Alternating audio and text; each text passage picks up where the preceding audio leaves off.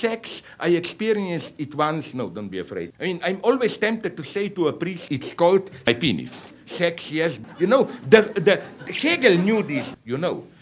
Do it, but I'm saying something much more refined. Even worse, do it with sex gadgets. You know what? Like, and here, the problem is, does the lady have the right to call a policeman to bring me back?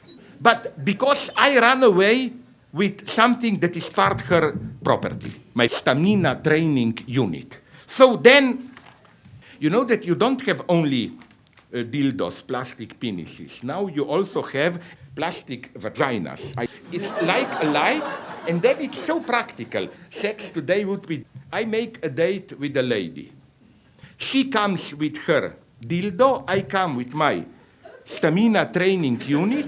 We sit down, we plug in both machines, we put dildo into stamina training unit and just observe the two machines buzzing with, and then real pleasure.